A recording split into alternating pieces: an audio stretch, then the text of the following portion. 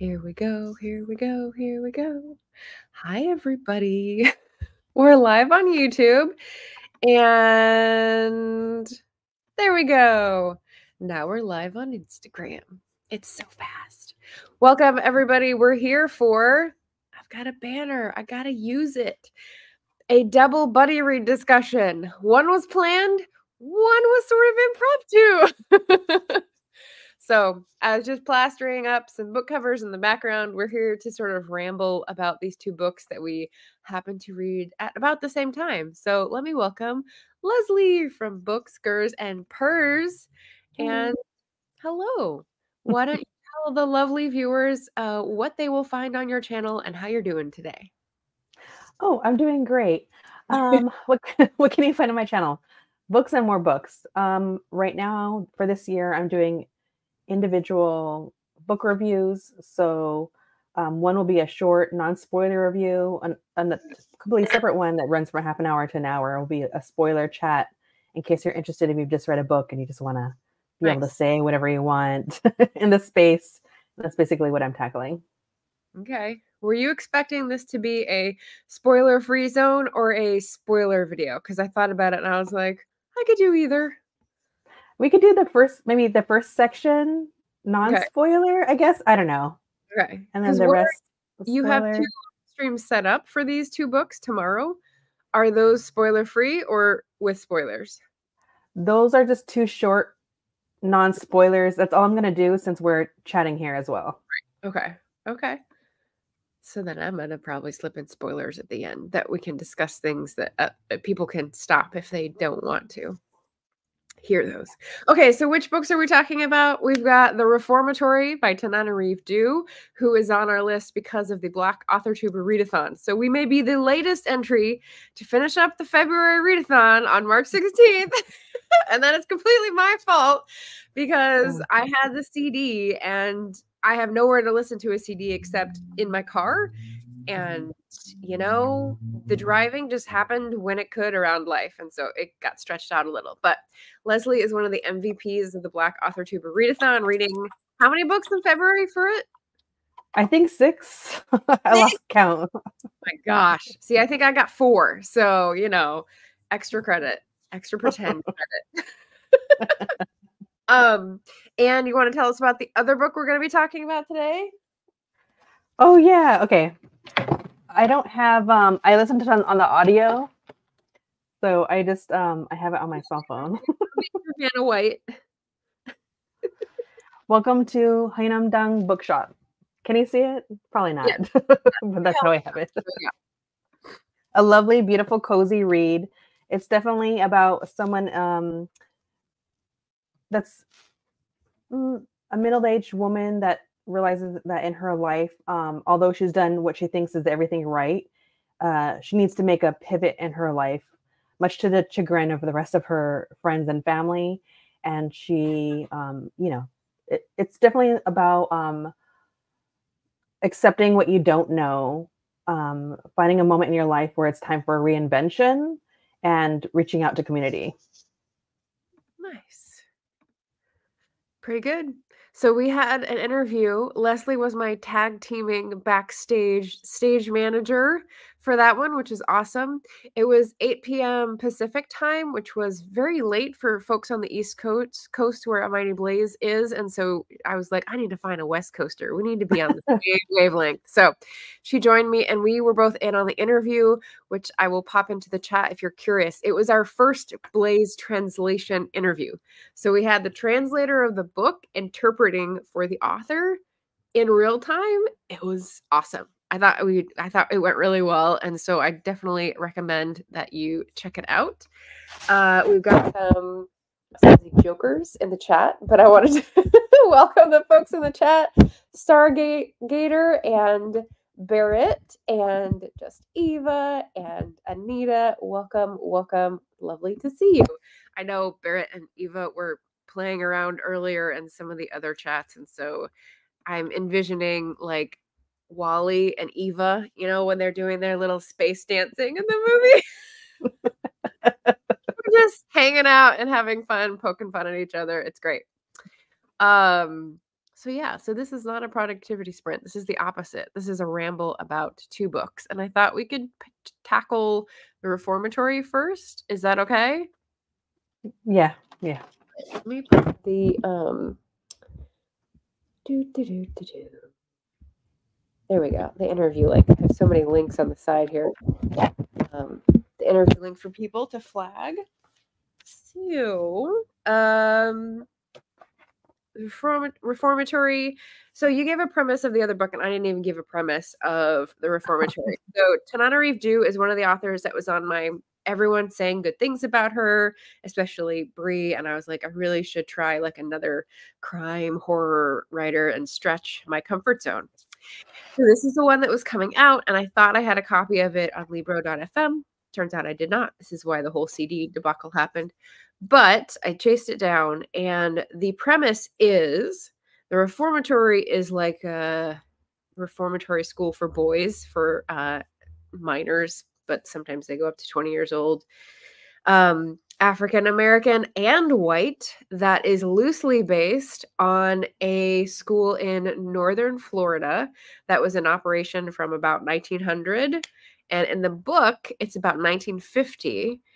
And it's basically explaining the situation for people in northern Florida and the Jim Crow South, and specifically this one boy who gets caught up in what is a fairly common occurrence, it seems like. He's picked up by the law, he gets sent to the reformatory, and it's a place of horrors, and how does he deal with it? So really heavy subject. How did you find the book in general? How did you expect to react to it, and like what were your overall impressions before we get to details? I knew the premise, and I did know that it was based on a real location. And I've read some material, not about that specific location, but just more so about what's happened to the indigenous community in the past, especially this past couple of years with the uncovering what happened in Canada. Yeah. So that was on my mind while I was reading this. I'm trying to keep it short, but I think maybe yeah, that's true. So I know what this is based on, and really the horror of all of the book is what happened in real life, not just in this fiction retelling. I think I wanted a little bit more of the spiritual creepiness to be in, and it was actually more of a backdrop. And so I was kind of surprised about that, if that makes any sense. Okay. I was surprised that the supernatural was in there at all. Oh, okay. I wasn't expecting it to have supernatural elements, so that I thought it was more like crime horror, but like the supernatural elements were like, oh, and I enjoyed it because I guess I wasn't expecting it to be mostly about that. But yeah. So they reference Mariana in the book. And so when I look up Mariana, Florida, there's a little piece in Wikipedia. The Florida School for Boys operated in Mariana from 1900 to 2011, folks. 2011, when it was finally investigated and closed. And it had a reputation for abuse, beatings, rapes, torture, all these things. And, was part of a system. One of the things that the author points out in the author note, which I really appreciated, and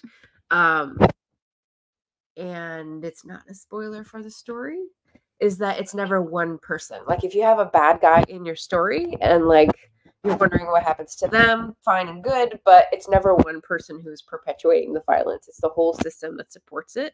And I thought that was a really good point to hammer home in this case. So not a military school. It's like a juvenile hall, I think. Yeah, it's kind of like a corrections for kids, for troubled kids, which basically just means the Black and poor white kids. Right. But really it's just disguising all the terrible things that are going on there. Right. So yeah, so that was the Wikipedia entry. That was our expectations.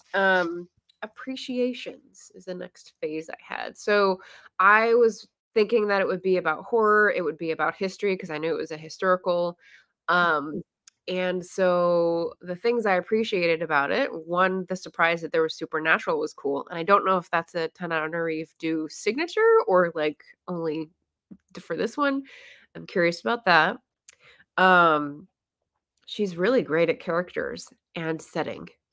Like, I had a very firm grasp. I've had other representations of, like, Jim Crow Florida, but I thought this was really well, uh, drawn, and the characters were very well fleshed out as well. They had their own motivations, they had their own worries that sort of weren't revealed to other characters, and so you got into different points of view and got to experience someone else's side of the same kind of horror. So it's the young boy and his sister, and they're sort of alone in the world because the mother has just recently passed away, and the father has been run out of town, and he's hiding out somewhere else where the Jim Crow South, sheriff can't get him. So so yeah, they're on their own and they're trying to look after each other, and that is really what sets up most of the tension at the beginning, is that they only have each other to depend on, not anyone in the justice system, not, anyone at the school or the reformatory. And so I think that was a really good premise and like a way to set up high stakes. Um, so yeah, appreciations. I have more, but I'll stop so that I'm not droning. No, I love it. I love it. To piggyback off on how you're talking about setting, is it okay if I read a quote that I really liked? Yeah. Just so that everyone gets an idea of Was it private? It's really early on. I got it. Okay. So on page 17 through page 20, it says, on Florida soil, sometimes killing broke out for its own reasons. Florida's soul is soaked with so much blood, it's a wonder the droplets don't seep between your toes with every step, Mama used to say. Sometimes when Gloria walked along McCormick Road, she thought she heard whimpers beneath her footsteps. Papa's family had once been owned by the McCormicks, and both sides of the McCormick's fence held long memories. And so I thought that was such a great way to say, actually, I like nature being involved in books anyways to tell a tale, because I always think about, I guess specifically being in the United States and all the horrors that have happened specifically here, that there are trees on our land that are so old that in a way have been witness to everything that's going on. Yeah. And so I thought that was important. And that was something about setting and tone that I really loved about what the author wrote, and also makes it clear that, yes, this is like historical fiction, but those are the horror elements in a way that they could walk and still feel that like history is like vibrating beneath them in a way. And I really love that. Yeah. Barrett says we have some religious schools like that were private, that were closed here in Missouri recently after some investigative journalism uncovered the awful bits. Yeah. No, Leslie's really correct in drawing the parallels between this type of state-run violence and the private religious examples that are most famous, or most well known, I should say, are the ones in Canada with residential schools. But here's where the recent stuff comes up on the Wikipedia page. State authorities closed the school in Florida in June 2011. In 2015, a multi-year investigation of the cemetery and grounds by the University of Florida, which was attempting to find undocumented burials on the grounds, so a lot like residential schools, revealed details of trigger warning. You don't get into this. It's just mysterious in the book, but of a secret rape dungeon, it says. It positively identified 5 bodies from remains recovered on the grounds, and they've been exhuming remains, 55 more, trying to locate and identify people through DNA. So it's really a very similar sort of situation that's been hushed up and amazingly recent. Like, yeah, super gross. Yeah. So, Florida, not always what you think about, but yeah, the portion of the state that is part of the South is very part of the South, and this type of thing can happen anywhere, is kind of what, we're prompted to think about. So let's see, what else did I have? The author note, the themes of family. So, the brother and sister link starting out and the high stakes of that. Tananarive Due points out in her family note that it was inspired by, I think, her mother's uncle who died in a, juvenile detention center in the 30s, I think, who the character was named for. But this isn't anything to do with his story because his story is basically a blank. There's nothing in the records about him, and she couldn't find anyone that knew him. So she created a fictional story, a fictional town, a fictional school, but it mirrors a lot of the occurrences and experiences of people who have testified to what's happened and everything. So really good historical fiction in terms of emotional depth and descriptive strength, and just like, yeah, bringing in a lot of different factors, both the town and the institution and the individual characters, to work together really well.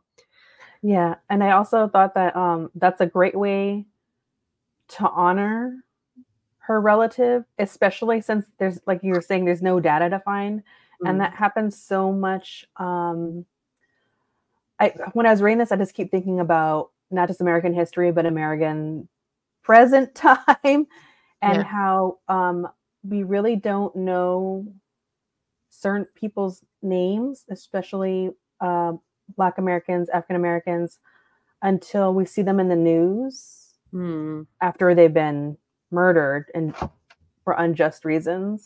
And so now she's giving her relative a name and a backstory, making them into like this full human being. And if not, that would have just been lost. Yeah. Yeah.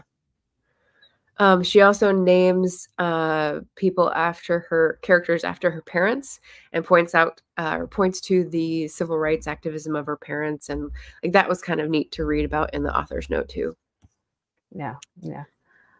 I watched an interview with her, like a couple of interviews after I read the book, and she did mention that in some ways, not the entire book, because there's like two different narratives that are being toggled between, but she wanted this to be in some ways like a retelling of To Kill a Mockingbird, but not from the white character's perspective, right?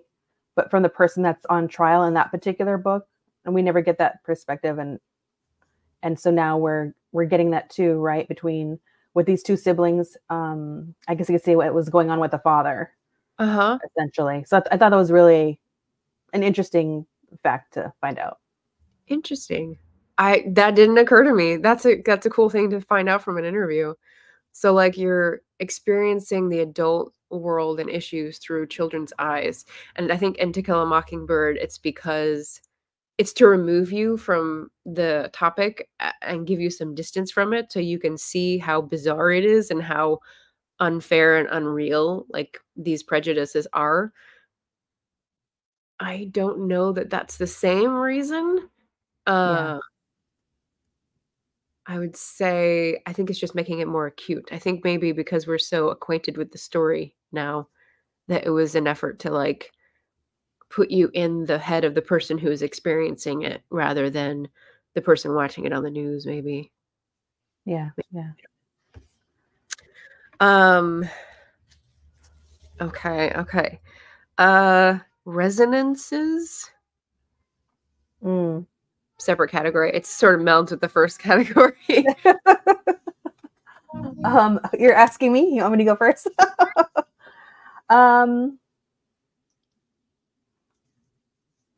Okay, so the book has two different like storylines that's being toggled, right?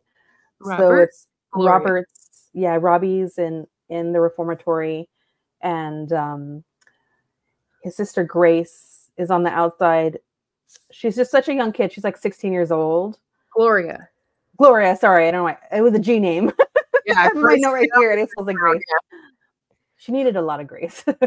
Yeah. So Gloria is, we see through her such a young kid that already, because she's in the segregated Jim Crow era, there's so much she already has to navigate.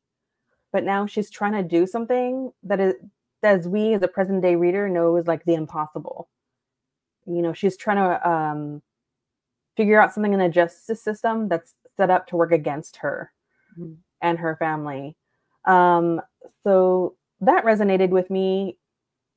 Again, historical fiction to the present, just what's not working. And also, I'm constantly reminded of how the system is set up to, when I walk out the door, the system is set up to work for someone that looks like me and work against everyone else. And so when we're reading this, we just see that every step she takes, okay, well, now I got to go through the back door. Okay, now I have to put on, how do I say this? There's a constant masking of, Gloria needs to perform, right? There's this performance of how do you say it? Cordiality that needs to be put on for her to survive. And once again, that's something that I constantly, even when I've read You Gotta Be You by Brandon Kyle Goodman, that's something that they talk about the first time they were ever at a store and realizing they were going to be seen as a threat just to go buy something. So then they have to put on a big smile. And in the book, she just realizes when she can open her mouth and when she can't. When she needs to say something, and if she missteps just trying to say the truth, that works against her. So that her whole experience resonated. And I don't know if I don't go too far, but just seeing how much her and people like her, even adults, are constantly trying to how do I say it?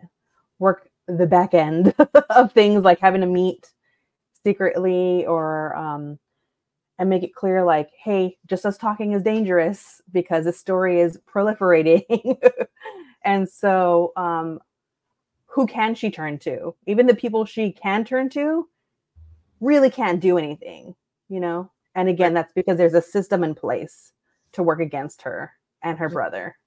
Yeah. Her whole family, basically. So that resonated. You're reminding me of something that I felt from the beginning. So just to let y'all know, the CD version was 17 CDs. So I had to break it up. And it didn't have like a change the speed feature. And Jonice Aberpratt reads it very slowly in a Southern drawl. And so that's why it took me so long as well. And so yeah, a long time ago, I'm trying to remember the beginning part. I was really impressed with. I've seen this on some podcasts and TikToks that women will point out they know what men are going to do before the men know they're going to do it, because the predator is more observant. Sorry, the prey is more observant of the predator than vice versa. So when you think about like women, like men saying, women don't know what men's experiences are. Don't tell us what we're like. And it's like, no, they do, because they've had to learn, because they don't want to be hurt. And so I feel like in every situation where there's like an oppressed party, they have had to observe more closely and be very prepared and have strategies for survival in cases where it's violently dangerous, you know? And so that came to the fore in this. I definitely saw Gloria as someone who was like zeroing in on, is this the time to say it? Can I say this? Do I walk on that land? Do I not go there? Do I ask the judge? Like all these little decisions. How is she going to be perceived? Not like what a different person would be able to do. So yeah, I thought that was really powerful and, you know, unfortunately still applicable. But it's interesting that I've heard that on TikToks and, you know, back in 1950, same old BS. Yeah. What about confusions or dissatisfactions? And then we'll ask if we have favorite characters, so we end up on a high note. Oh my gosh, favorite characters. All right. Much like you had 17 CDs. Yeah. How was your format experience? I borrowed the book from the library and I listened to the book on audio. So I was dual listening because I saw how huge it was. And even though we both read, clearly this is the book community, we read frequently, but once I have a massive book in front of me, I get so overwhelmed. so I did both. Yeah.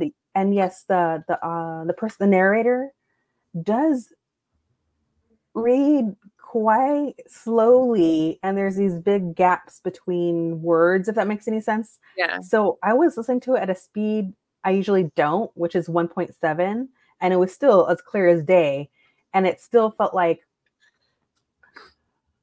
it was an uphill battle to get through in some ways. Mm-hmm. And I think that was actually it wasn't just the audio, it was the pacing of the book. I think I wanted to feel a sense of urgency, more so from Gloria, not her as a character, but the pacing of her chapters.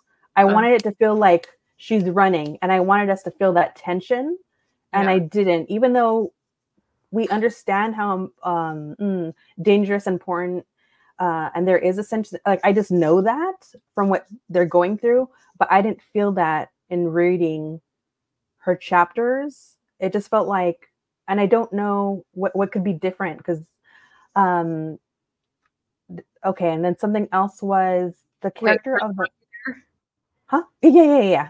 So I actually had a similar feeling, and I'm glad to hear you say that, because sometimes when I'm feeling something about pacing, it's wildly different for different people. But besides the narration, I think the text itself was slowed down a little bit because every moment is magnified. It felt like we do have the notifications or the reminders that, you know, it's this many days till their attempt at meeting, and it's this many days since he's gotten in, and it's this many days till, like, she's gonna have to do something. So we do get reminders that emphasize the urgency of the situation, but because we are in every moment and we're in their heads and they're thinking about this or that time back then when I have a memory about my dad, or like previous trauma that's coming into this moment, it does slow it down in terms of feeling like action is progressing. I think those are valuable details, and I don't think there's a better way to introduce them, but it does mean that you have to sort of digest it slowly. And for people who are used to nom, nom, nom, nom, nom, going through books really fast, that can be an adjustment. So I will say that, just yeah. Like, I felt like I liked the pacing of Robbie's. He needs, his character needs that, because it's like because to be in a place, concentrate on every minute to get by, right? Yes. So the fact that the time feels that way makes sense. Hers didn't, but like you're saying, I wouldn't even know what to cut out because it's all important. There's not like a bit of fat in the story. And if anything, my second, like, I guess you could say, critique was not that this book needs to be any larger, but I guess I'm asking that at the same time. The main characters and supporting characters all have are fully fleshed out characters. I like their development. There were two characters I wanted more from, and I almost wanted their own chapters. And that is Gloria and Robert's dad. I would have liked all those flashbacks, all those things that we learn to actually be, I wanted him to have his own chapters in between. And when we're reading from Robbie and Gloria's chapters, if we just didn't know, like, it was written in a way that, like, dad's not here, he can't be, but that we slowly figure out what happened and why he can't be there. Because then that would have brought the horrors of what he went in, and even though it's in the past, like present time, but we would have seen like what played out and the horrors of that, and that would have added to what's going on generationally. Yeah. At the same time, I thought that would work really effectively. And the other thing is, I don't know why I can't think of his name because I keep trying to forget his name. I know. What's his name? The guy from the boss in the reformatory? Haddock. Yeah, Headache. Okay, cool. I don't want him to be centered in any way, but I would like some of the thoughts he had towards the end to be knowledge early on. I just wanted certain things to be more like I just wanted some more gnarly stuff from his character. Not that I'm asking for any more violence to happen, but just like psychologically for me to not understand him, but just kind of really get an idea of who this person is, if that makes any sense. Okay. I'm also trying to say this vaguely. Yeah. So we'll have a little spoiler section for the reformatory, and then we'll return in like maybe 10 minutes, 5 minutes to, you'll see it go down if you're muting us. So what do you mean by the thoughts that go through? Like him with his baby sister? So we see a lot of points of violence in Haddock's life, and it starts with his baby sister when he's a child who he killed. And we're like, wow, that's like psychopath, at a young age. So yeah, so Haddock shows Robbie a photo of, I guess, his serial killer photo log or whatever. And one is of his sister, or I guess like the first picture, whatever, that he shows them. I just wanted us to have knowledge. I'm just going to talk like horror serial killer way, but I wanted to know, like, maybe he has thoughts about who he murdered before and how much he enjoyed that. And specifically those last thoughts of him and his sister. And just taking responsibility for what he did to her. I kind of wanted some of that earlier on, if that makes any sense. I just wanted more certainty, you mean? Or more certainty, or just like more how gnarly this guy, like how nefarious is this person, if that makes any sense. So for me, it was figured out by the boys in the reformatory that he had killed his baby sister, and like some of the ghosts were telling him that, and like, how haven't you figured that out? And I was like, well, I was thinking it might be, but I wasn't sure because we're in Robbie's point of view and he doesn't know anything as a new person. So I think the certainty pacing was all right. And I could have taken or left his whole like, oh, she's come back to get me, or like, I don't know what we were doing in his head at the end. It just felt like another slowdown to me, because I was like, they're still in the creek, they're still dogs. Like, what are we doing here? Like, slowing down for the villain point of view. Or if because that happened, then why didn't we get more of the sister throughout haunting him or something? Because there are already these like upset, angry spirits.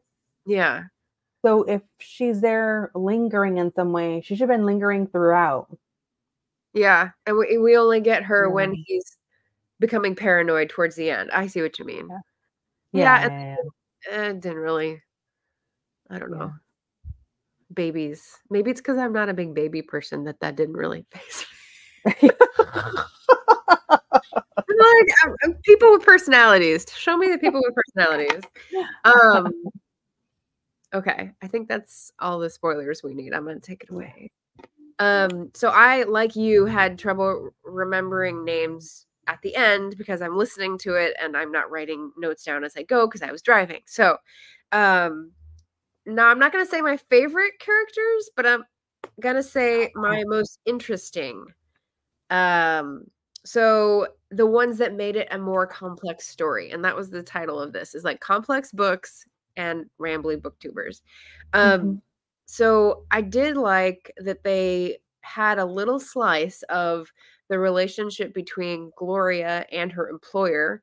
So like the white lady who's in the justice system and how she's conflicted because she has family that are assholes, and also like doesn't believe the things that should be the way they are in some ways. But we're getting like intersectionalism there, and I really liked that it was sort of poked at.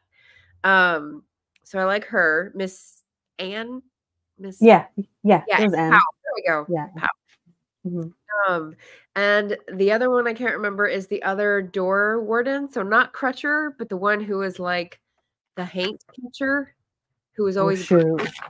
Yeah. J, but I can't remember. Yeah. So we don't know all of the employees at the reformatory. We basically just get to know the warden and the two black doorkeepers who are like house wardens, I guess. And we get different viewpoints from each of them. So I liked that we had different gradations and yeah, just Yeah. not everything is cut and dried or all decided. So I liked. Did you find his name? No, while you're answering, I'm like, I was trying to, but I can't. But I'll let you finish and then I'll. Well, those are the two characters I was going to point out, and then I Okay. was going to go maybe back a little bit towards like confusions or dissatisfactions. First, I wanted to say hi to Richard Holiday, and I skipped one. Yes, you missed out, but we're still talking about the Reformatory, which is horror. So, I'm actually reading a historical horror. Sounds like some hellish industrial, not exactly nightmare where organic matter is ground up and reformed into burgers. No, it's not that kind of horror. Ooh, Let's let see. me know. I just want to say something about my favorite characters. Yes. Go ahead. Sorry, before we continue. Yeah. Gloria's, I think, considered her aunt Lottie. Uh-huh. And Mrs. Hamilton. So Miss Lottie is the godmother. Oh yeah. There she goes. Is she the one where she pulls something out of the laundry basket? Remember when she gets pulled over? Yes. I don't know if you want to talk about that in a spoiler way, but I just like. It doesn't ruin anything. We don't know when it occurs. Yeah. All right. So Mrs. Hamilton, I'll start there. I like that we see that here's someone that is a teacher. She cannot change what's going on. She's only one person. But she tries to show up in the way that she can. Mm-hmm. And so the kids getting a chance to play musical instruments, to express themselves when they're like living in this like house of horror is a way to see any type of light at the end of this very dark tunnel. Yeah. And I appreciated that because sometimes when things are so dark and maybe people feel like they can't do anything, we think about huge, grand things we could do instead of like maybe all the little things. And I thought that was a beautiful nod to someone that was just trying to put their foot in the door. Right. The other thing, go ahead. Just as a background, Mrs. Hamilton volunteers as a music teacher because in this reformatory, it's a big employer in the town. That's one reason they don't want to close it down. But the warden also uses the students for a football team that has won championships, which is odd that they can compete, and a band that marches in the parade. So that's why there's a music band and a group, and it was interesting. I liked that he had like a moment where he was not scared when Robert learns he's going to be a trumpet player, and I like that little like vision of the future if we have a future. I thought that was a little bit of a cut short, and because we don't see her much outside of that, but it did connect two characters who were connected at the end, and so I'm like, okay, maybe it needed for some plot cohesiveness, but like it felt bigger than maybe we had time for or bandwidth for. I don't know. Yeah. But I do like it. Yeah. I also liked, Lottie. I loved her. I love the idea that there's this older woman that's a badass in her own right, and that we're seeing her character through why do I keep wanting to say the wrong name? Gloria, and how even when she gets like frustrated, I think Lottie said at some point says, I can't remember if it was Lottie or Anne, I think it was Lottie, was saying like, you don't know what ways basically I have to be brave and what I've done, for all her years of living. And also I love that, well, not love, but there's this very like scary filled with tension moment where they get pulled over, and Lottie is just like, she's ready. In this moment, it's whatever I need to do, and that was like really scary, but I thought really badass at the same time. I didn't know if there was anything underneath there. I don't know if she was just like faking, like bluffing. So yeah, that's exciting. I like Miss Lottie. Um, yes. What was the other thing that I was gonna say? You just reminded me. Oh, so like many sort of blended families, mixed families, families of choice, Miss Lottie has children who are not biological children, but who are uncles to Robbie and Gloria. And so they come into the story at some point. And so we meet them. One is an Army veteran who's been given trouble because he wears his Army uniform post World War II to church on Sunday. And of course, he points out directly what is usually the quiet part, which is that white folks in the South don't like seeing any reminders that Black folks, Black men have been able to kill people without repercussions, because that's supposed to be their part or their power. And so that was like a little bit of a wave created. And I liked his character for the points that he brought up. And then the other uncle is also interesting. He worked at the reformatory for a few months. I think it's the other one, right? It's not the same uncle. So he was there for about 5 months as a groundskeeper and was sort of observing the system. I was like, you know what? This is doing weird things to my health and sanity, and I'm not going to continue. And so he quit. And that was a pivotal role in the story, even though it's a very background event. So I like that layering and really well woven together pieces for the action. So that was something I liked as well. What did you think of Blue? Okay, so should I put the spoiler thing up?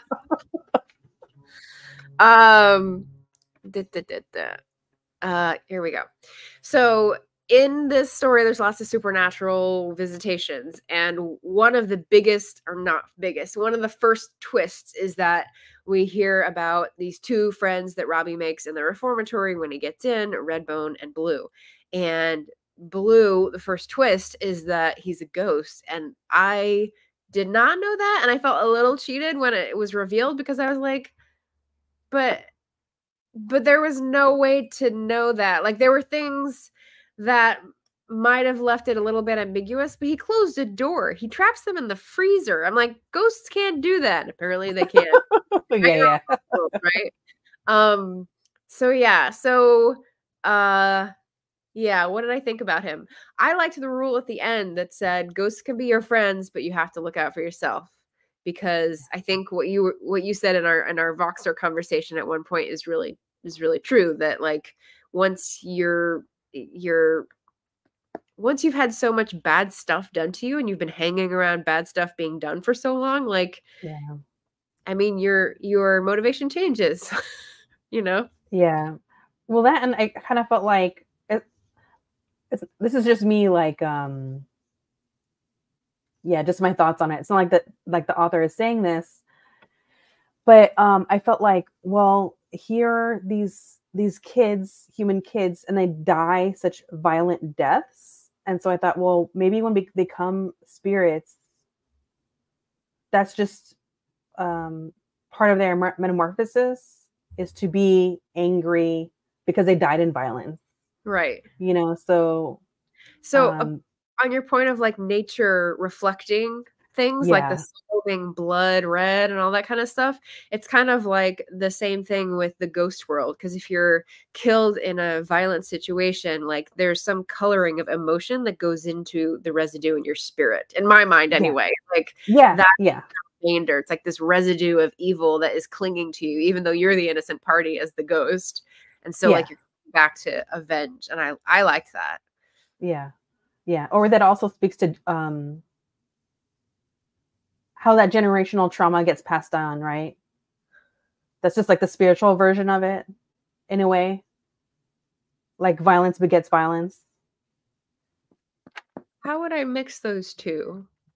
I would say in terms of intergenerational trauma, if you're not working it out, you're stuffing it down, right? So if you don't have the tools and Mhm. you don't have access to things to help you process that and sort of exercise that evil that's been done to you and sort of work through it, then I think you stuff it down, you have disease, you have like tension, you have some kind of unresolved feeling, and I think that's what will mess with your DNA and whatever the Mhm. little hook on the end of the DNA is that they Yeah. say is um instrumental in that. Um so how would that work with Well, I the guess, like, in terms of passing down violence, yeah. like, sometimes let's not if someone's raised in a violent home and they don't have any other example, potentially when they have kids, they may think, "Well, this is just something that I passed down Yeah. No. because I'm supposed to be a good citizen or whatever, so I'm gonna do this to you." Not that that's correct thinking, but I think that kinda ex speaks to how, like, violence gets passed down Okay, in some well, ways, not all. different approach because what I was thinking is that people know it's bad and they're just unable to do differently because of the bottled emotion, and I think what Yeah, you're saying is, like, people are normalized to think this is how you live your life, like, you need this toughening up in order to be a good person or to have honor or to be strong or whatever yeah, the prevailing BS is. So, yeah, those are different arguments. I mean, they yeah, could yeah. exist at the same time as well, Mhm. but I'd have to think more about, like, if the ghosts are a metaphor of that because I'm not paralleling them immediately right now, so I can't No, I that's can't okay, no, that's okay. And you yeah. also don't have to agree, yeah, I get it. I hear you. Okay, It's a so I wild think book. we're done with Spoilers are done. regular back to the regular. Um, surprises, supernatural, maybe, like, who would you recommend this book to, or would it be good for a certain readathon? Like, it's Uh, definitely historical fiction, it's definitely horror, yeah. it's definitely, like, African American themes Mhm. and issues of the, like, trauma of the history of being an African American. Um, there are little moments of joy as well, but I would say that's definitely in the minority in the book. So it's like if you're worried about reading a heavy read and reading a light read, if you're someone who sort of mixes them so that you can read the hard stuff, I'd say this is definitely a heavy read, but really well done.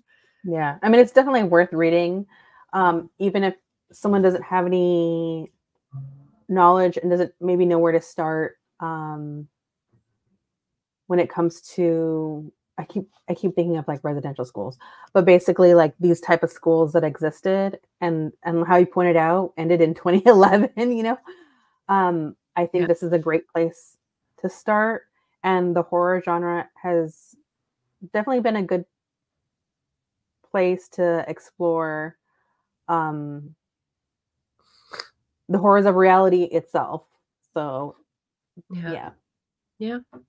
So, I mean, I'm not a horror reader, but I think I've read, like, 2, maybe 3 horror books because of Booktube. Booktube made me, and, I'm not sorry. So, it could happen. It could happen. Make your pitch. Yeah, yeah. I think you read more widely in terms of that genre or Yeah, not I don't read horror that much. But I'm up for any genre, especially, I tend to gravitate towards, social injustices. So this book is up my alley when it comes to right. that, Yeah. and also, um, learning about a piece of history I didn't know, but through fiction was Yeah. like, it's helpful in a way to get, like, someone's toes wet in those particular topics, for Yeah. lack of a better word, and to kind of like you said, you started digging into it, right? You read something in the book, and then you're like, "Okay, let me look this up." Yeah. And that's what, the author did really well, is kind of creating this fictional world, but then tying real historical places to it that us as a reader could go off and research, and then what am I gonna do? I'm gonna go pick up some more books about that topic, you know? And so I really like that. Right. Speaking of history and fiction, hey Emma, how's your historical book going? I know you're taking a break, I think, but just checking in, saying hello, welcome, welcome, welcome. Yeah. So success. We finally finished. Tananarive Due, great writer. Very excited to have her like now being read. Any other final thoughts, or are you ready to switch over to cozy Korean literature? Final thoughts. Oh, it's a heavy book. Maybe read something in between if that's possible. Which is exactly why this next book was refreshing. Yeah. Okay. So, how many stars did I give to the Reformatory? I don't think I've rated it yet on Storygraph. I just finished it yesterday on the drive here. So I think I'm going to give it 4.25. We'll see if that changes by the time I get to it. But yeah, 4 stars for me is definitely like a solid, good read. And between 4 and 5 is really more of an indication of, did it hit me in my sweet spot? And yeah, did it cater to the things that I like in a book? So yeah. We also have a poll. Now might be a good time to check in with the poll I put on here. Before knowing anything about either book, which looks more your style? And we had 8 votes. 50% said both yes, which is an interesting population. Okay. And then 38% said HYUNAM-DONG Bookshop. Okay, so we'll get to next. And 12%, I think that's probably one person, said neither. That might be Richard. And so my question was, well, why are you here? Okay. Not to be rude, just to be funny. So the next one, the second part here is because I asked Leslie to help me with the interview for this book. I got an arc from the publisher through A Mighty Blaze, and she was my backstage manager for the virtual interview 2 days ago. I was like, what day is it? 2 days ago. It went really well, so I definitely recommend you. I have put it in the chat to check it out. It's by Hwang Bo-reum, a Korean writer, and translated by Shanna. So did you listen? I listened. I couldn't grab a copy of the book in time. But who was it read by? I will look at that right now. I'm an audiobook person now, so I want to make sure to give them their limelight. It's narrated by Rosa Escoda. I hope I'm saying the last name correctly. Escoda. Nice. But I loved it. The way that they read was so well paced. I didn't have to listen to it at too much of a higher speed. Okay. So I'll ask you the first question I asked them, which was like, where would you put this in the bookstore? Where would you shelve it in terms of category? Because it's a novel, but the elements in the novel and the themes in the novel are, well, I don't want to color your view. Say your ideas before I put mine out there, and then we can talk. Yeah. I don't know. It was a fiction. It was a cozy read. I don't think, I guess I kind of work backwards. I don't think it belongs in romance. I would agree. I also think maybe there are elements of like, it could be self-help, but it's still fiction, but I still felt like that definitely applied. Yeah, I don't know. I don't think it belongs in the YA section either. It could, but I don't think so. No. So that's where I'm landing. Yeah. So yeah, I would say cozy novel. People call it slice of life. I called it, what did I call it? Midlife coming of age. But I definitely felt pulled towards like inspirational or self-help, which is like how to live your life. And I brought up a book that I read for May of the Moderns, which is How Do You Live, which is a Japanese sort of classic about young boys. And so that is a YA novel. You got there. Inspirational YA novel, which is interesting. Like, that's sort of how I see this for an older population. Not not like older, but like not YA. Yeah, yeah. What am I doing to myself here? Yeah. So as I said, I read it for A Mighty Blaze, which is an organization of volunteers that interviews authors and gets the word out about great books that you should be reading, new releases, and all different genres. We have 8 shows a week. I think 4 are like every week, and then others sort of bop in from time to time. So it's a great organization to be a part of. And I'm going to pin the link, but I'm going to ask you a question first. Expectations. What did you think going in based on like my invitation? I actually didn't have any expectations. To be honest, I think I genuinely only picked it up because I thought, what, I should at least read this if I'm gonna have like the author in front of me out of respect.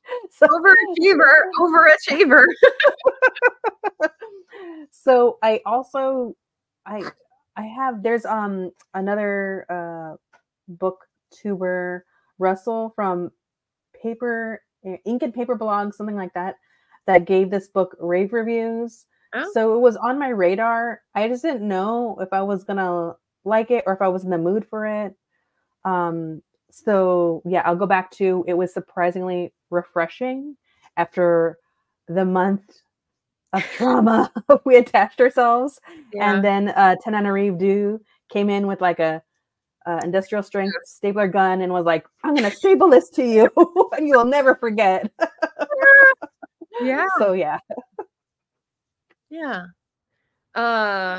Yeah, so my expectations, you can see that I took notes. I mean, I went through in the knowledge that I was going to be interviewing someone. So I was trying to pick out things that were like themes or maybe author statements that I could ask about. But I also had some just like fun passages and like good humor parts. So I really enjoyed it. It was similarly, I read this before February. They were at the very beginning of February, a long time ago now. And, I enjoyed it. It was like not sunbathing, forest bathing, in that you're kind of like still and quiet and just like getting nourishing sunshine kind of feeling. That's how I would describe reading this book. I also have some to compare it to. So I just started, and this took me like an hour this morning because I'm a dork, but I started compiling a while ago books about books on my Storygraph, and also books about bookshops, like set in bookshops or libraries, etc. And then I was like, oh, I should make a recommendations list on bookshop.org too. So I did that this morning. Because the other 2 that immediately popped to mind, well, one is on the screen right now, but that was an additional one. The other 2 are actually translated as well. So I was like, I have a trio of translated books about bookshops. That is super cool. So we have from the Korean, we have from the Japanese, Days at the Murasaki Bookshop. Have you heard of that one? No, I haven't. Okay, so let me grab the link to the review. I had to hunt it down, which is why it took so long. Days at the Murasaki Bookshop. I, for some reason, had a very busy period in July and August because of the fireside chats where I did not write the names of the books that I talked about in the description. So I couldn't search them, and it wasn't on my thumbnail because I just said wrap up number 4. And I was like, oh, when did I do this? And I didn't write it down. Like I didn't record when I read it. So I had to go hunting and find these books. So neatly corralled for you. I have these 2 here, and I linked the link to the part in the wrap-up where they start for your reading. But Days at the Murasaki Bookshop is a Japanese book that is about 2 family members, a young woman who's gotten out of a relationship that was pretty obsessive and is like depressed. She doesn't have anywhere to go. She can't pay for her apartment in the city. She goes to this like suburban bookshop lane where there's all sorts of bookstores in one neighborhood. And I was like, Bill, my brother, is that real? And he's like, yeah. And I said, do you live near there? And he's like, not really. It's like half an hour or whatever. And I was like, okay. And I put it right on my Google Map, or like whenever I visit him, I'm going there. So that was really cool. It was about family relationships. It's about her sort of relearning what's important and like reassessing and reinventing. So that was really great. The other one is the door-to-door bookstore, which is translated from the German. And door-to-door bookstore is this one old guy. So it's more like a senior citizen, kind of the trend of those funny novels about senior citizens who are assassins or whatever. But he's a bookshop worker, and he just does his round of delivering books by hand. And then it comes to like the bookshop owner wants to push him out and like make him retire, but he really doesn't have anything else in his life that brings him joy. So he wants to keep doing it. So he does it anyway. And then he develops this friendship with a young girl who's like bored and sort of precocious. And so she starts following him around, and then they start having little missions, and like it just develops really beautifully. So that's also a great cozy bookstore book. So if you're looking for more, those are recommendations. Did this bring up any comparable books that you have read, like other set in bookshops, set in libraries, cozy reads, anything of the same kind of feel? Well, since you read Bookshops and Bone Dust, actually, the other book, Legends and Lattes, I kept thinking about that because even though it's in a cafe setting, this is still about a character that, and also Legends and Lattes is a fantasy cozy read, but it really is about a character that decides to pivot in their life, has an idea of what they want to do, not really sure how to make it all happen, but they really do start this coffee shop on just that dream. And this character learns how to reach out to communities in ways that they haven't before, basically learn to ask for help. And the community really shows up for this character, and you really just fall in love with all the other characters around them. Yeah. And I think that really speaks to the character in this book looking at their life, realizing what's going on isn't really working for them, and that they have to pivot, even though like the unknown is scary, but they still take that leap. And so I just kept thinking about Legends and Lattes when I read this book. She's a sword-wielding adventurer. I can totally see the parallels. Yeah. But not an ogre, or not an orc. Sorry, an orc. There you go. Close enough. I forgive you. Yeah. I will read that. That's definitely on my list. I just don't have it yet. It's very cute. Yeah. I'm sure I will find a used copy soon. So expectations, appreciations. So I had a whole bunch of quotes that I didn't get to read during the interview because we were trying to keep it like her able to talk instead of saying things that needed to be translated and taking up time. But here's one of the appreciations. I have a little tag on page 2.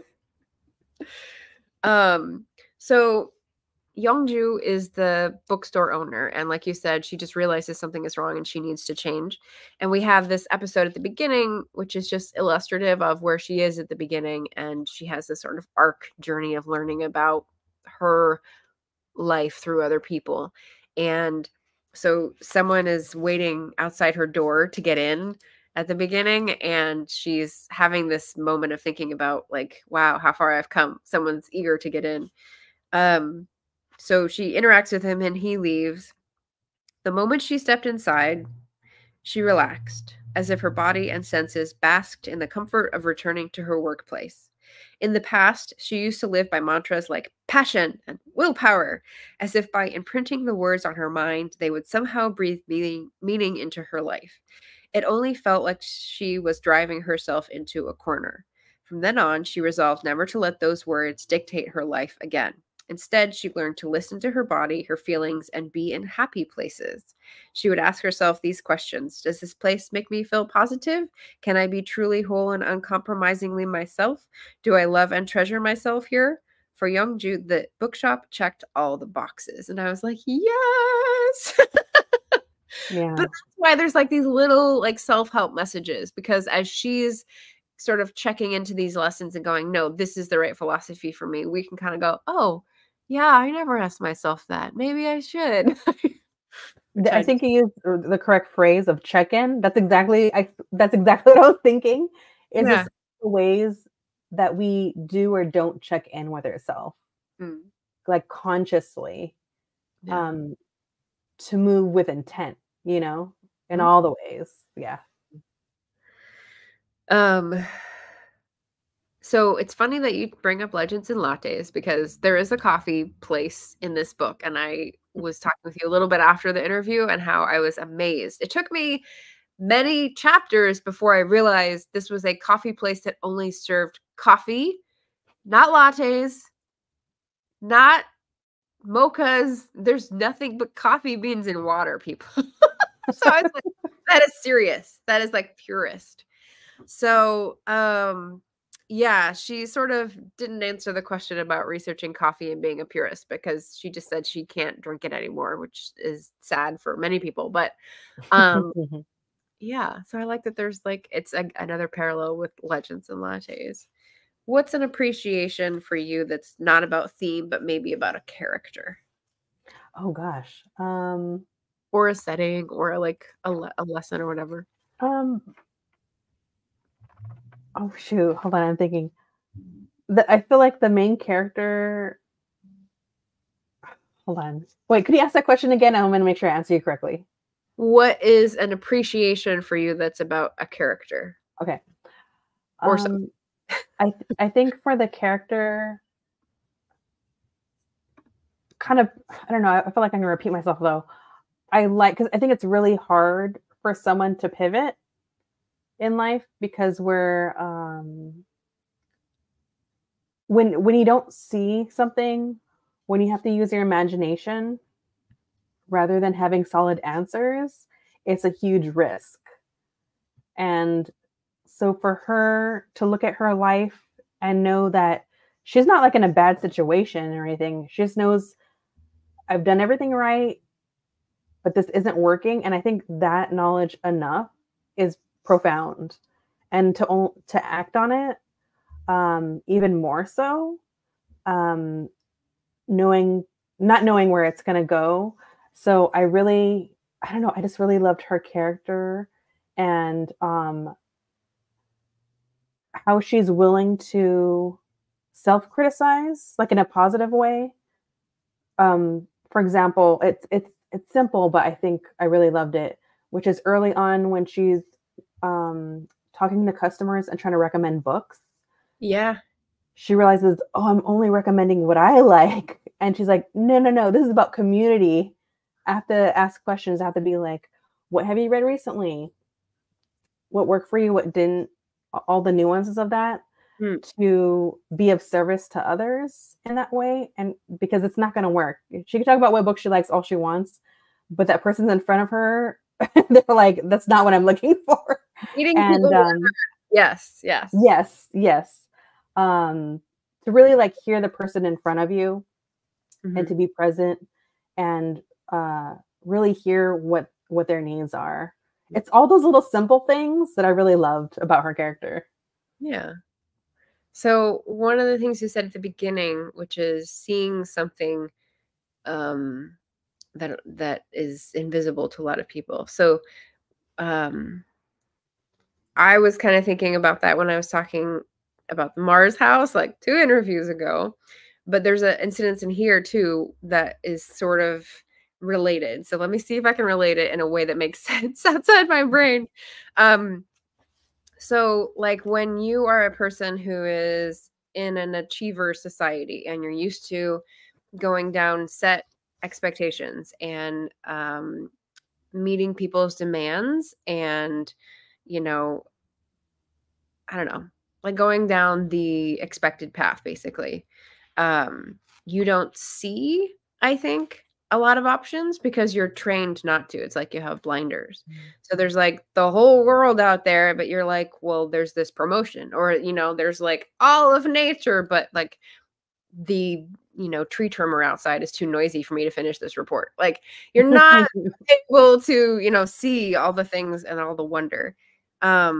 and you're not able to see that the taken for granted things aren't necessarily healthy. Like, it's just accepted. It's normalized. So I thought this line on page 174 kind of stopped me in my tracks, and I was like, oh, yeah, that's recognizing that our ways aren't so healthy. So this is actually in Songchul's point of view. We get a little bit of the book in the point of view of an author who comes to give classes at Youngju's bookshop. And Sungwoo, yes, sorry, I said Sungwoo. So he's getting nervous about giving this presentation and like trying to calm himself down. And so let's see, where should I start? He wasn't quite sure which side of himself he would be showing today. Probably just making a fool of myself.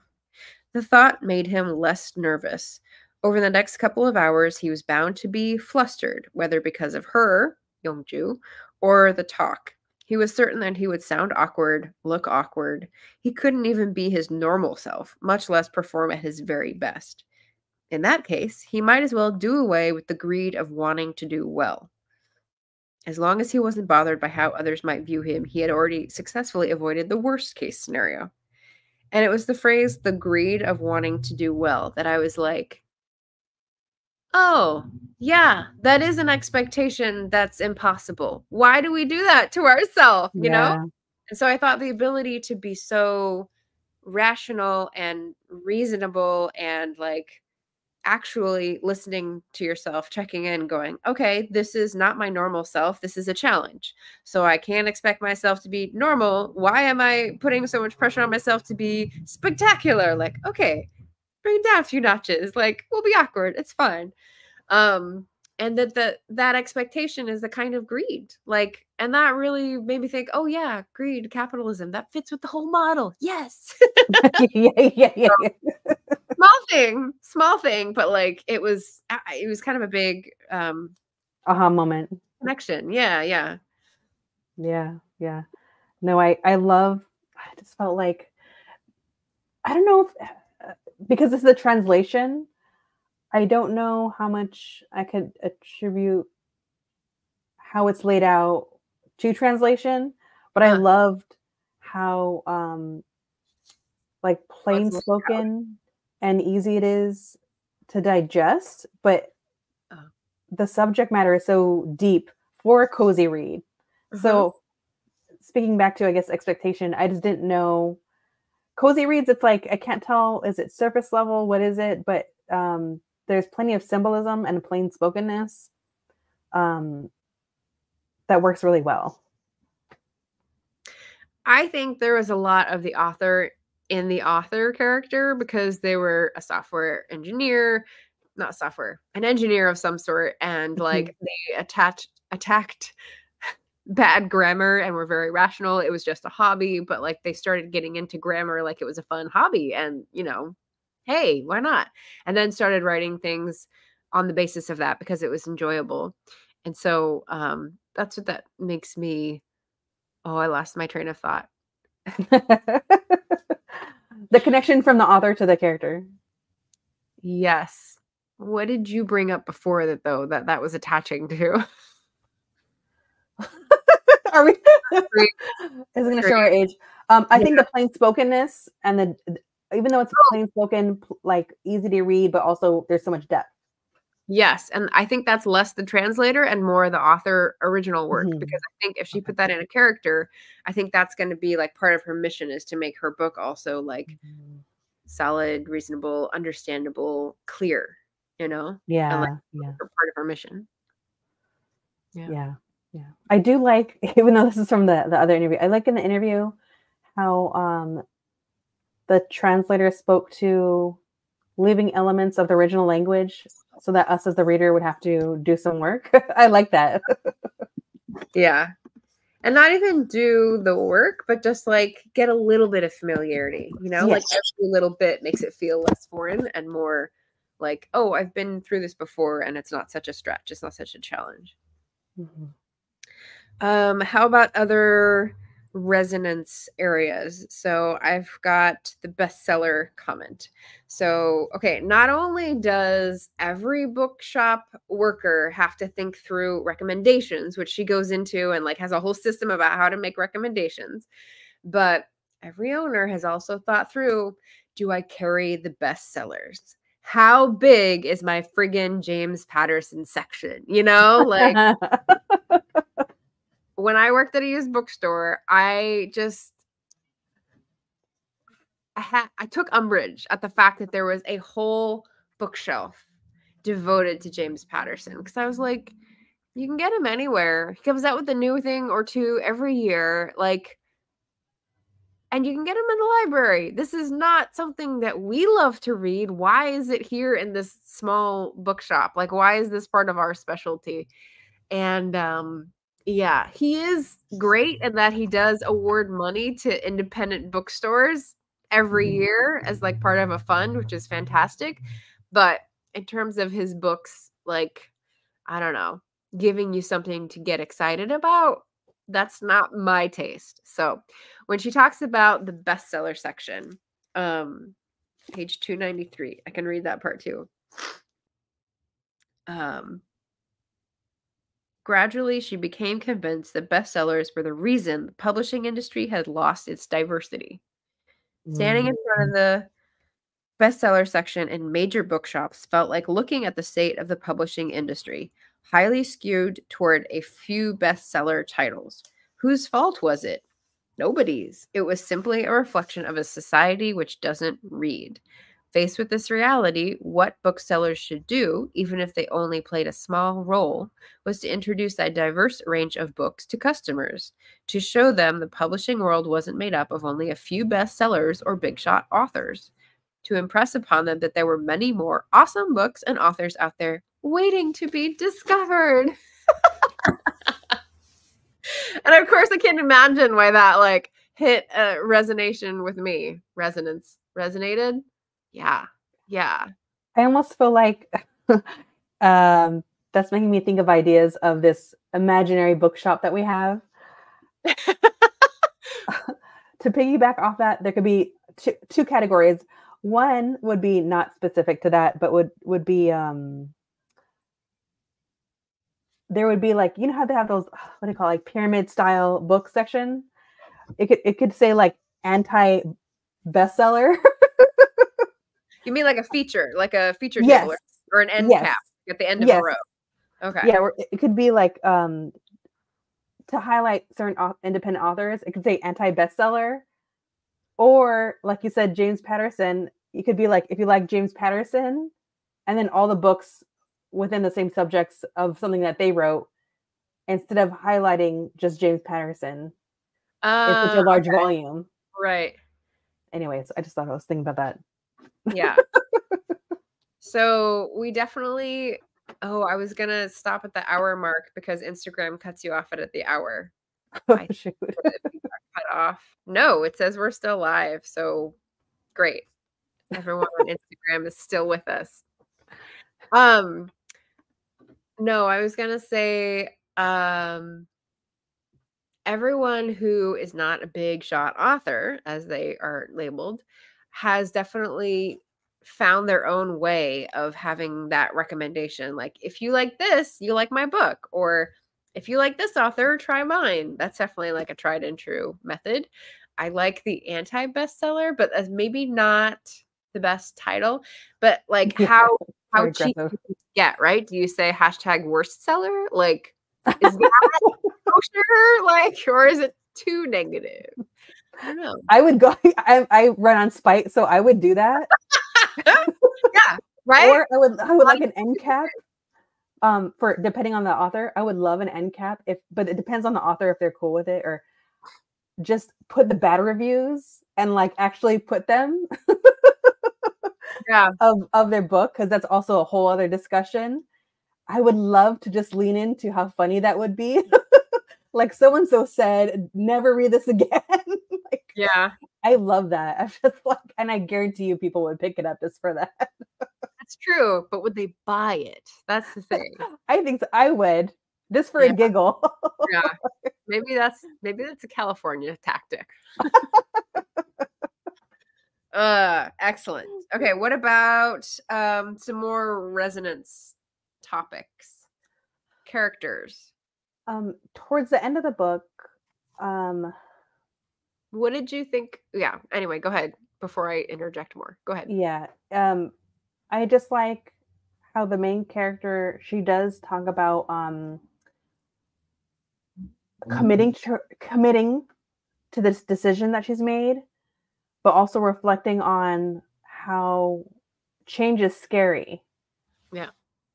I should have written it down because it's a quote, but I listened to it on audio. But she just talks about how so many people aren't willing to make a change because of fear. Yeah. And she realized that even though she did take a step out the door, it's almost like she had one foot out the door, one foot in by not committing completely. At least that was like a conscious choice to say like, oh, maybe this will be open for 2 years. Who knows? And she really had to reach a point where she committed. And kind of like just self-acknowledging that and be like, you know what? I can't just, I can't be wishy-washy. Waffle. Yeah. Yeah. But I love that little revelation at the end for her character. Basically, I love the main character and I'm stuck on her. Okay, fine. No, so I struggle with that. I've definitely heard it from other people. The whole thing about you can't achieve what you want unless you're in it 100%. Because like in my experience, when I'm doing writing, I love the writing part. Then there's editing, then there's formatting, then there's website, then there's, possible different formats, and then there's different websites to upload to, and then there's different services to pay to like operate a newsletter. And there are so many other things that are not enjoyable. And it's like, what does it mean to be in it 100%? Do you have to like devote all your time to all of these things and like go beyond the pale in order to achieve your initial goal of like getting your book into other people's hands to read? Because I feel like if I'm being true to myself, I'm going to prioritize the parts that I enjoy and that are easiest. Those are like yeah.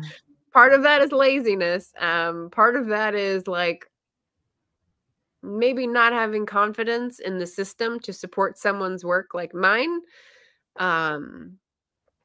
And perhaps just like not the desperation to like sell hundreds of copies because I want it to find the right people. And I don't know.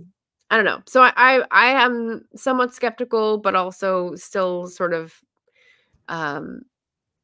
what's it called when you lower something into a well to see how far the water is?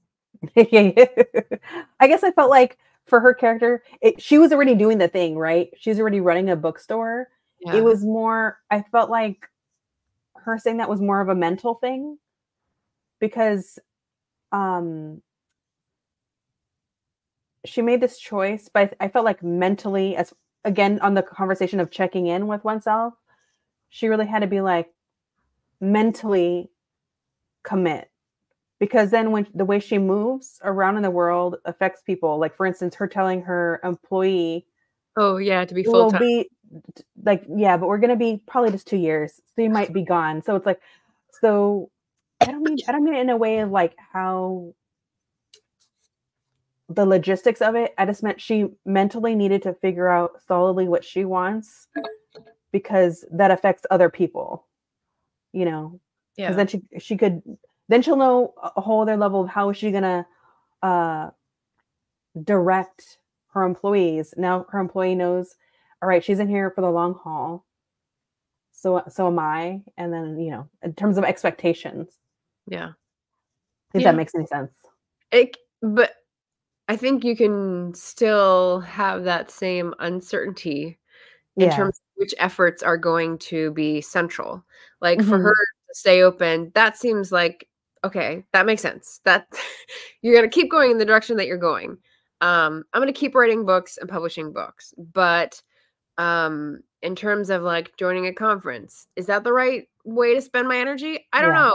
I could waffle on that. Like it's a side part of the brand. It's part of the effort, but I'm never sure which thing deserves more attention, you know? So that's like that's part of the struggle for me in the business, I guess. No, I hear you. Yeah. I wanted to ask you, what did you think about the kind of in the background swirling potential for a romance? Yeah. It was a very slow burn, if you will. If it's going to be, I think it would be like slow burn romantic element. It's very small. I liked that we had a character where it was like testing a bit of her, where she was thinking she had failed before. So we don't know anything about her previous life until very far into the novel. And then we sort of get her finally confronting, why was I so burnt out? Why did I get this far? So that she can move on from that instead of just like ignoring it. And I liked that. I liked the way that played out. Yeah. So if you're not going to talk about the other characters, I'm going to talk about the other characters, at least the ones that stood out.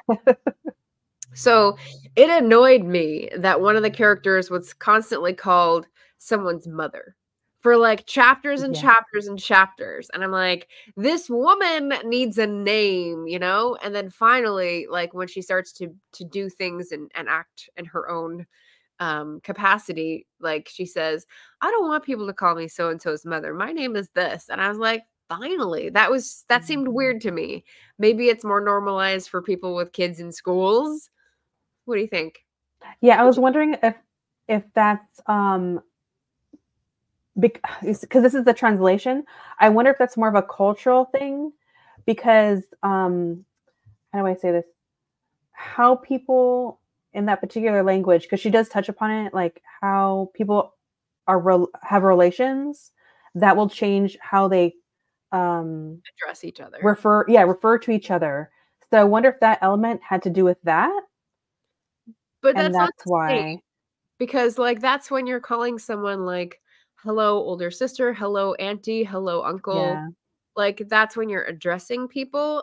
When you're talking about them, there's no reason to say that's Bobby's mom instead of that's Janet. Yeah. Nope. So the kid is a character. He has an interesting storyline. The mother is a character. She has an interesting storyline. I like how they get like a little book club up, a wine club. And the author is a major character. And the coffee employee is a major character. He has a really interesting arc of understanding and working with the coffee bean lady, and like there's all these different people sort of like bumping into each other. I don't know. I like the knowledge about how coffee, I think there's like a little bit of a fable when it comes to coffee, or just the evolution of him learning about coffee. And I think it's one of them was talking about a particular origin, and I really like that. I also like that his character, I'm really bad at names, but I like how his character there's something that's cool about him. He's just very simple, easygoing, and it's like, got it. He seems like the perfect employee. Not like I wouldn't be able to be laid back with him. I'd feel put off, with someone who never answered or like act like they didn't care all the time. That wouldn't be someone I would get along with very easily. But then I'm not a perfectionist. He's definitely a perfectionist. Like he's doing one thing all the time and he figures out, oh, this is what I'll do. I can't do that. I need like 5 different things that I can rotate between. But I feel like if you're the owner of a bookstore, then it's like you don't have to ever worry about that other thing. That's true. Because he's got it. He's like, I got it, unlock. Unlock. I love it. Okay. So then a little bit more diving into the existential societal dread, because that was a piece that I was like, yes, give me more of this in my cozy fiction and make me feel less insane. So one of those pages was page 57, which is maybe here. Nope.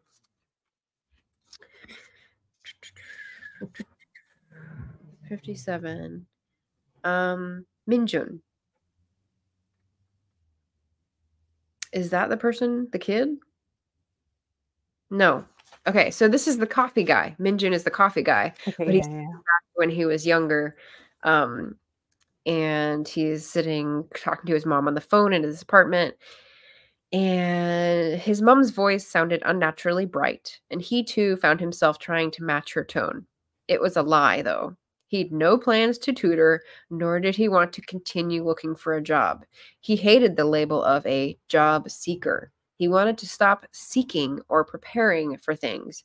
He hated the feeling of walking on a road with no end in sight, or trying to push against a solid wall that wouldn't budge. And I was like, I see you. Oh my God.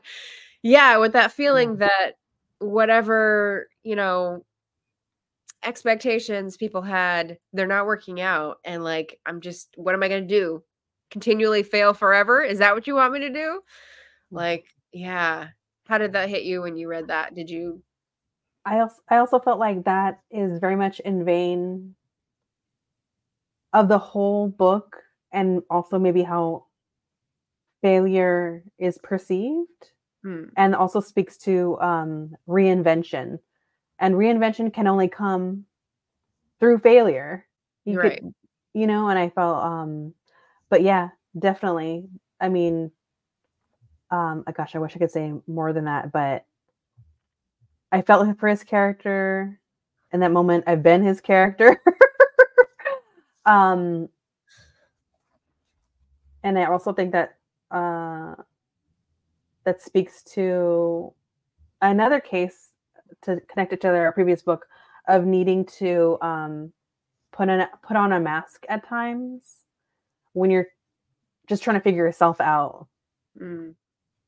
Instead of like, when he's going to tell his mom, like, if this isn't working, then that will end up in a whole other conversation. So it's easier to do just what he did, which is to match your tone. Yeah. Yeah.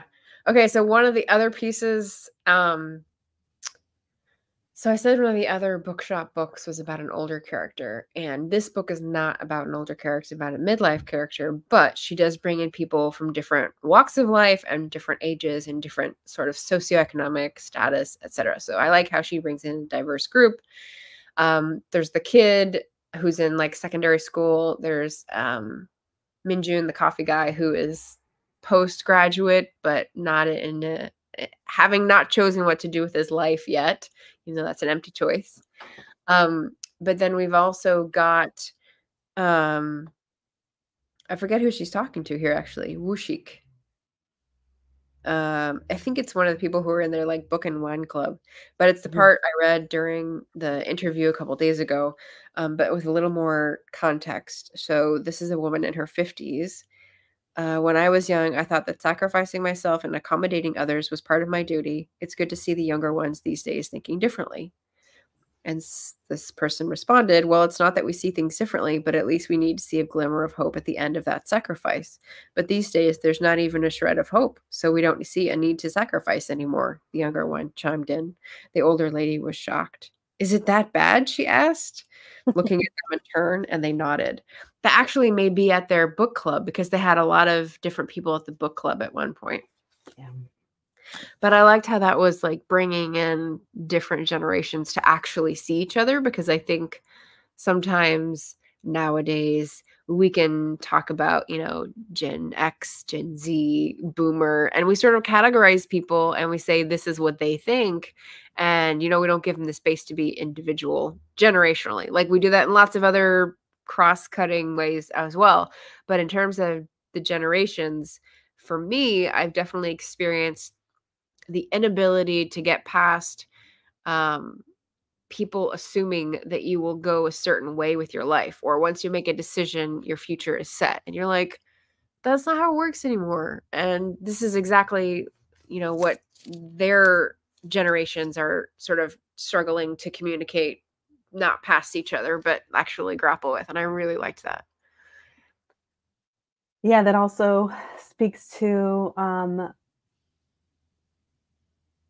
just go there. It speaks to the economy. Yeah.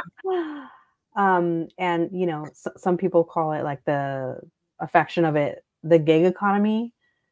And it's because it's not the system that worked for so long for some people, it's not working anymore. And so yeah, people have to have 5 different trades of things to get by. And it worked for so long. It worked for one generation, the post-war boom generation in America. That's true. That's very true. We just thought it would last forever. Yeah.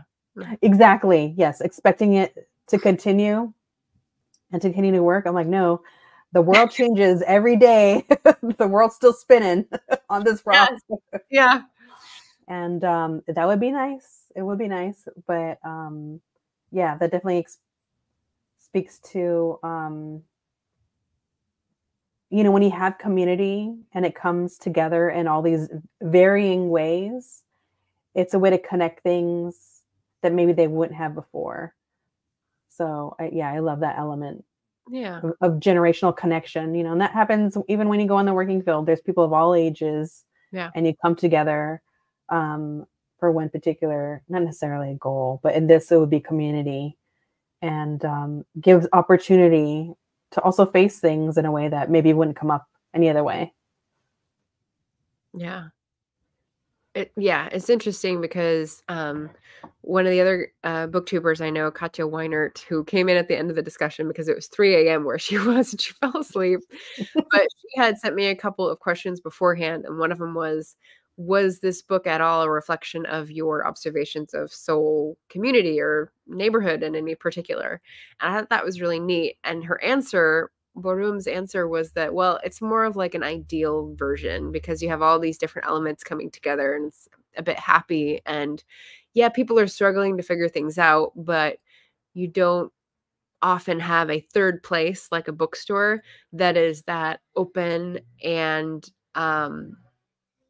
successful enough to keep going so that people feel able to open up and engage in that way. And like book club takes off, and like her Instagram takes off, and her blog column is like syndicated. Like all these things are like successful, and you're like, yeah, that'd be nice. Which is why this is a cozy read. Right, exactly. Very happy read. But yeah, so I liked that question. I thought that was good. Critiques or confusions or things that you wished for more of or less of? Anything? I don't. Let me think. No, I don't really have any critiques because this was a cozy read. I even, believe it or not, because I'm not much of a romance person, typically I would say I didn't really care for the potential romantic elements, but I actually didn't mind because they seemed to be kind of like what you touched upon. They were there to actually challenge the main character in a way about what she thinks and feels, not just where she's at, but the decisions that she's made in her own life with her estranged husband or whatever. So yeah, I enjoyed it. It's a great book for people who have trouble making decisions. Yes, please, more of it.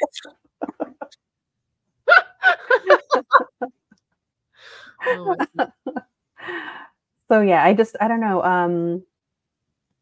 Yeah, I don't have any particular critiques. I wish I did, but I just enjoyed it from beginning to end, and it was just a surprisingly joyful, thoughtful read. I really appreciated how there were these there's a conversation right when people would have when we read a book, and then they would talk about those different elements in a book, and challenge each other's ideas about something in a book. It would I just loved it. What about you, Margaret? Me too. I mean, aside from the fact that she didn't put the secret of having an effortless Instagram feed that like people naturally follow in the book, you know, that was missing. Other than that, I mean, yeah. Yeah. It's a book set in a bookshop. And Yeah. it's What else do you need? written. And there's sympathetic characters who go through things that we all go through. So, yeah, I really liked it. It was a good one. It was a good one. Yeah. What else do we have to talk about? You're like, plus. Next. Anything What's up next? Yeah. What are you working on? Oh gosh. Well, I threw off my schedule by reading this, but then also my outside of book life is kind of crazy. Yeah. I don't have the book in front of me. Book life? What's that? Exactly. I wish it was like that. Yeah. I'm still reading my nonfiction read for talking about some of the history of Boyle Heights. That's kind of just east of Los Angeles, where I'm at. Mm-hmm. Actually, it's right next to East LA. So I'm still reading that. It's a nonfiction read. It looks huge. It looks daunting, but actually I took a peek and I realized there's so much of a section of it that's all references. Yeah. So I was like, yes, I can get through this. Yeah. It was actually just only 261 pages. So I'm going to get through that. I don't have it handy. And let me scooch back real quick. Let me grab this one. After that, which I should finish up by the month, is Lies My Teacher Told Me by James W. Lowell. Everything Your American History Textbook Got Wrong, which is right up my alley. I love being told that everything I know is wrong because I'm going to agree. So also, if anybody is interested in reading the Reformatory that we talked earlier, or you just like Tananarive Due's work, I would also suggest you read South Central Noir. She does have a short story in there. I also did a review not too long ago about that. And after that, to reward myself, I will be reading a couple of light. Yeah. Once I'm done with my first shelf, which is behind me, I'm going to be reading a couple of new releases to reward myself, which is Womb City by Toloto Samasi, and then Camilla Cole's So Let Them Burn. Wow, I've heard about both of those as like new raves. Yeah, nice. And then Promise Boys by Nick Brooks. I've never read a dark how do you say it? Dark academia book before, but this is within that genre, so I'm going to read that. And then after that, the last reward before I go on to my next shelf is going to be I'm reading a collection of Margaret's books. So I'm going to be reading your trilogy. I'm going to be reading the Stygian collection. Is that what it's called? The Stygian? Yeah. Wow. Okay. And then I also want to read Fable Passages. I think that was your most recent. Yes. Right? Yes, it is. So I decided I want to add that. So that actually might be something that I want to push to April and just dedicate that month to it, to your work. Basically, this is so weird. I'm talking to the author about that I'm going to be reading her work. Should this be happening? I don't know. So Margaret, there's this author I learned about. It also has a YouTube channel. And it's very exciting. April is my birthday month. So like, that's my birthday present. Okay, cool. Well, with that said, not that I should really ask you on air. I figured maybe at the end of April, whatever your schedule looks like, maybe you come onto my channel and talk about your books. Yeah, for sure. Or we could dual stream, whatever you're comfortable with. Yeah, I can definitely do that. And I'll be back in Portland in April, so that'll be easy. Yeah. Rushing around everywhere and trying to clean a refrigerator and set mousetrap. Yeah, clean out mold from the dishwasher. Oh man, that's gonna be an adventure. It was a surprise treat when I arrived. Beautiful old house, but sometimes it can get itself into trouble. That sounds awesome. That's a lot of great nonfiction, and then like math fiction to look forward to in April. So what am I working on? I've got the Irish Readathon that I'm now highlighting now that I've gotten the Reformatory finished. I've got a couple of fiction reads that I've got one fiction read that I've started. I've got a nonfiction that I've started. So one is Dervla Murphy's Full Tilt. It's an Irish woman on a bicycle who tries to bike from Ireland to India. And obviously she does. It was from 1965. So it's like period piece, nonfiction, travel lit. It's very interesting. Basically, she spent all her time talking about day by day travel diary for Iran and Afghanistan so far, which is like, what? So interesting. And the fiction I've started is my audiobook, which is The Rachel Incident. And it's interesting because you know what you said about To Kill a Mockingbird, but in the actual person's point of view who's experiencing it instead of the white person's. I was thinking about this. The Rachel Incident is written in the point of view of a white woman, but her best friend is a gay man. And she's going through this thing where she's kind of talking about herself as the main character, but realizing that he's the main character of her life story. And you're like, this is interesting. I don't know how this is going to turn out. This is pretty crazy. So it's good. It's a good listen. That's the Irish Readathon. And then I came back from a trip recently where I did a lot of research stuff. And so on my little schedule of research trip report outs, my next video is going to be March 20th, which is Wednesday. And that's going to have the vlog, which I have not started yet, Bookshop tour and the Booktuber meetup. So that'll be exciting because I met up with 3 Booktubers in Glasgow and I went to a bunch of bookshops. I talked a little bit about them on the book haul video, but like I'll show you the pictures because I took a lot of pictures too. So that's coming up. And then I am part of the March Madness sprinting. So I haven't done any writing in March, but I will be doing my sprint on the 22nd, so Friday morning, as part of Chelsea C.M. Lockhart and Ash. Ash Writes Lots, big March effort to write a lot of words. So they're doing a great job sprinting almost every day and Monday to Friday. And I'm doing one little piece so I can like be part of it. So that'll be this Friday. Oh my goodness. But the 2 Blaze books are done. I was super nervous about those. And like the Reformatory Black Author Tuber book is finally done. So yeah, that was with all those cities, that was a challenge.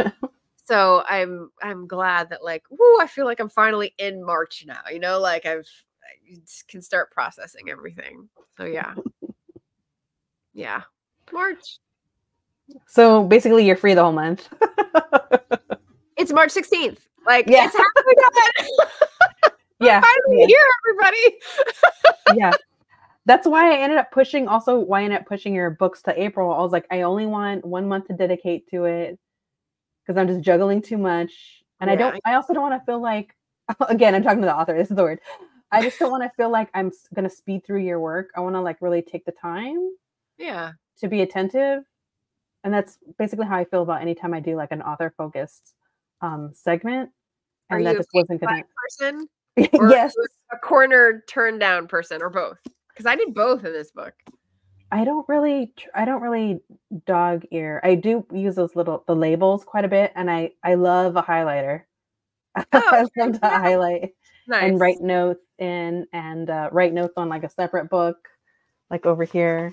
I completely abandoned buying an actual like formatted version but I also think I like the version that you have. You have the one where it's more longer in width.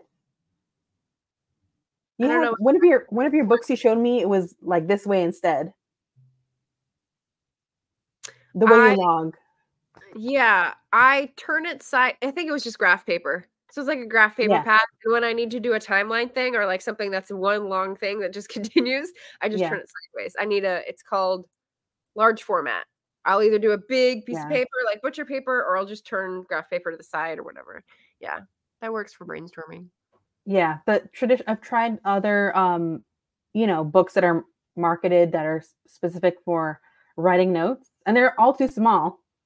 Hmm. I'm like, I need like 5 They're too pages a small. book. The pages are too small. Yeah, the pages, it's like only 1 page per book, and I'm like, oh no, this is not going to work for me. Yes. Oh my gosh. I'm like, I just need some plain paper. I can go Yeah. crazy. Yeah. Yeah. I had one book journal that I got from a publisher from a giveaway, and it had like half a page. And I was like, Mhm. Do nope. you not know your audience? I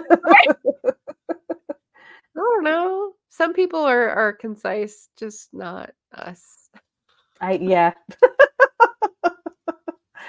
Not when it comes to reading, I guess. Yeah. Yeah. All right. So that was coming attractions in case you were unclear. And yeah. What else? Do you have anything else you want to say? How's life? Oh my goodness. I haven't scheduled it yet. I genuinely want to make sure I get through these 2 big books. But I was debating, and speaking of indecisiveness, Yeah. about having a wrap up. I think I'm going to have a wrap up and talk about my next TBR and kind of touch upon the author focus month, because I'm changing things up a little bit by doing that. So that will be probably towards the end of the month, but I think I'm going to do that. So that's the only other thing I have in the pipeline. Outside Booktube, my life is pure chaos. I'm holding on. You're being dictated to by your teenage daughter via Google Calendar. Yes. That's what I hear. Yes. We had appointments this morning, and then we came home. We both crashed. So before I did this, we were just asleep. There was no waking up. We just crashed so hard. I woke up before and saw that's rare for my daughter, because she's an early bird and she's up till she hits the pillow. That's it. Yeah. So we were both tired. Yeah. Naps don't exist for her. I wish they did. But then she's a teenager, so of course she's not napping. But yeah. Saturdays. I'm just gonna survive a teenager. Yeah. Saturday's a good day for a nap. You can pass that on from me. Yeah. But yeah. What about you, Margaret? Today? Yeah. Well, I already did my 2 most important things today, which was this stream with you and going to the bakery in Los Osos. So there's a bakery. Actually, Yeah. I'm wearing their shirt. Oh. You represent. Wayward Bakery. Yep, in Los Osos. And they just have divine pastries, croissants, bread, cheesecake, everything. So I rewarded myself first because life is uncertain, and then I came back and got to work with like the dishwasher and the jewelry and the bleach and just all the stuff that needs to be done here. Yeah. So in case you were wondering, I'm at a new location. It's the house that I grew up in. My parents live part-time here and part-time in like a smaller 1-floor house because my mom can't walk upstairs anymore. And it's closer to my sister, so it's like safer. But we still have this house, and they are here some of the time for like business management and that kind of stuff. So I love being here. It's where I grew up. I can walk around the downtown. San Luis Obispo is a beautiful place. It's got beautiful weather, and I like spending time here. But the fact that it's only lived in part-time means that like there's all these little crises that emerge. So I am here to help with that as part of my 4th job. Yeah. Got to give the TLC. Yeah. Yes. So, like the freezer fails, and my dad and brother were here, and they stuffed all the stuff in the fridge. Well, now the fridge is leaking, so it's like, oh my God. Yeah. Yeah. Pay the piper time. Yeah. Another reason I look at YouTube is just like, it's basically YouTube University. All the things I've looked to, like Mickey Mouse fixed my place. Yeah. Well, yeah. So just lots of little things.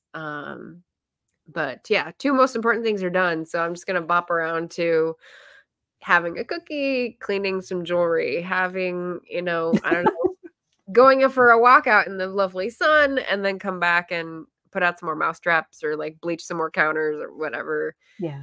Yeah. So Yeah. Well, thank you for having me. Thank you for actually reaching out to me to do the fanning. That was lovely. I've never done that before. Yeah, it was super fun. You did great for your first time. So, Yay. for other authors that you think might want to come on the channel and you want to meet them. Hey, we can Oh, always thank pitch. you. So, Yeah. Thank you. I yeah. appreciate it. Yeah. So thank you for having our little chat and buddy reading these books for the readathon and for just pleasure. That is our ramble-a-thon of our 2 buddy reads. That was super fun. So we'll end Yeah. it here so Instagram won't get mad at us for going over 2 hours. And thank you for watching, everybody. We'll see you again soon. Happy reading.